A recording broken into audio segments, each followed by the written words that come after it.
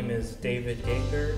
I am originally from Atlanta, Georgia, 37 years old. I am full-time a strategy consultant, have a small strategy practice, but in addition, I also paint.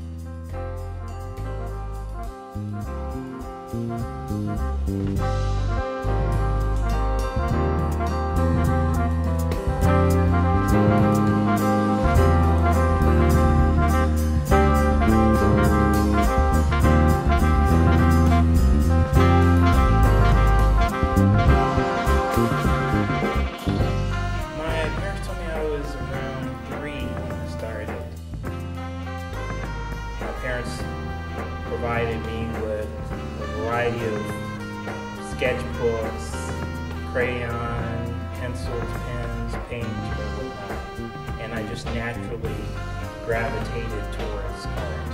Essentially, started in figurative, I guess more of a figurative style, and over time it morphed into my own style of painting.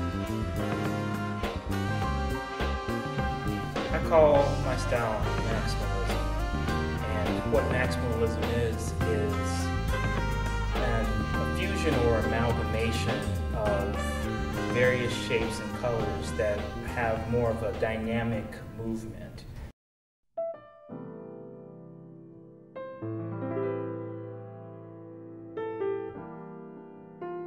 For example, in this painting, you can see a variety of shapes and colors that appear to be either moving off the canvas or traveling through the canvas. And so it's the detail in regards to not only the geometric shapes such as these squares, triangles, and circles, but it's also the gradients or the various levels of depth in terms of the color that's involved in crafting them.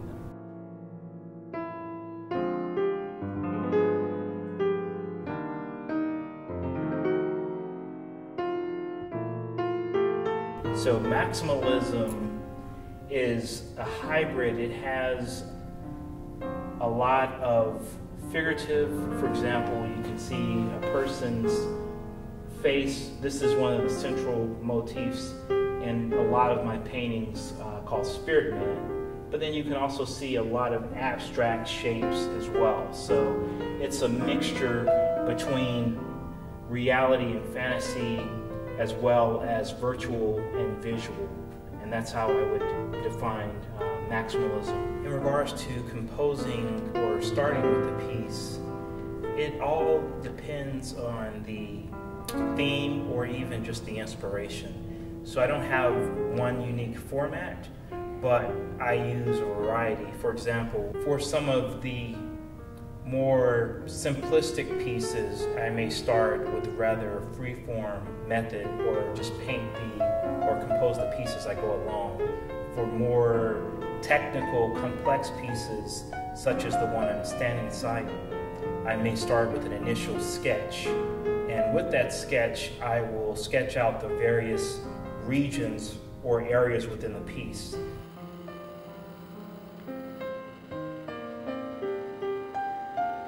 The piece that I am standing in front of is entitled Maximal Steps, in parentheses, an introduction to multi-dimensional maximalism.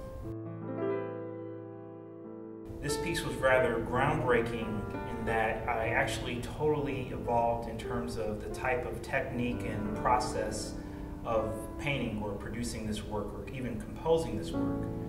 I started with an initial sketch of the work in addition to building what I called a color construct, where I mapped out every specific color to every single shape before even starting composing or painting the piece. This piece is composed as a triptych, meaning there are three central panels or three different sections.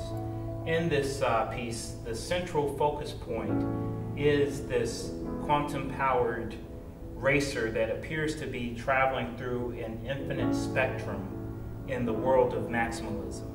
In addition, you have collages of birds, as well as you have jets, you have geometric shapes such as stars, in addition to multi-dimensional objects such as cubes, circles or cylinders, octagons, triangles, and pyramids.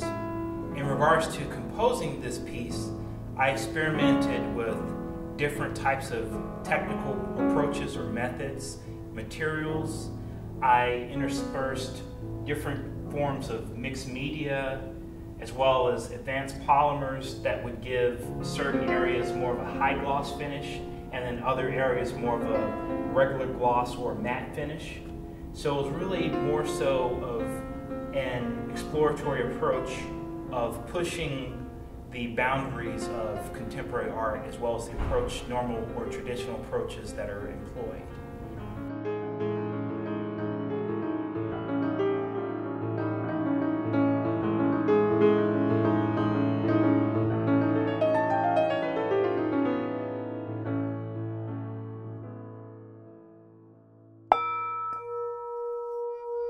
Power.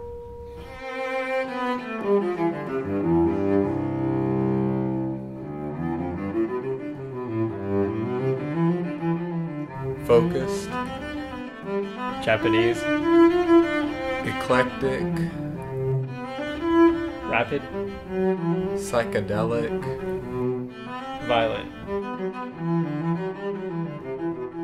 Unbalanced.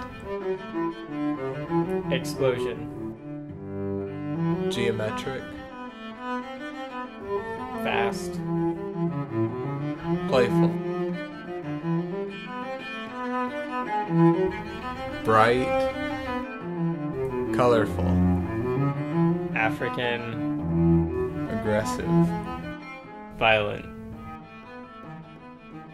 Serene. Motion. Central American.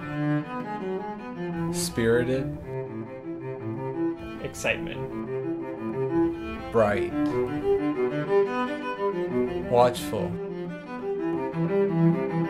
Maximalism is not a static genre of art, but more of an evolving genre of art.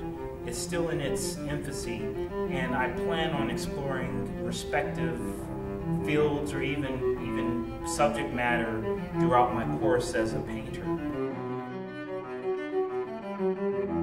Art is not only a form of relaxation, but it's also a form of refinement for me. After being involved with arts over 30 years, it's been more of a refinement of a skill or a trade or a practice that I've done most of my life. And so with art, it allows me to express my creative side, as well as refine technical skills that I have acquired over the years. It allows me also to expand into new territories and create things that have never been done before, or pioneer new forms or genres of art.